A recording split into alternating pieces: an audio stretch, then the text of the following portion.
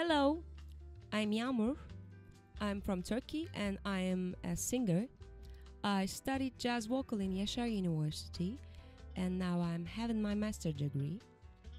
Until the university, I was thinking that I was listening to jazz and I was thinking that I knew what it is.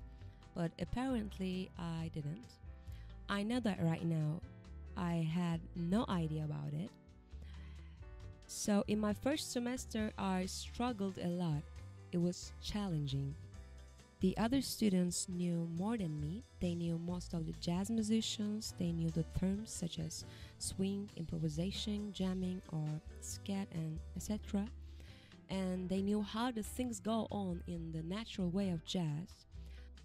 But as I said, I had no idea about what was going on. And I had to learn how to deal with it. So I asked myself, what is the quickest and easiest way to learn jazz and get used to it? And I found some tools that works for me. I think that may help for beginners in jazz, especially for vocalists. So I'll share some of them with you. I hope it'll be useful.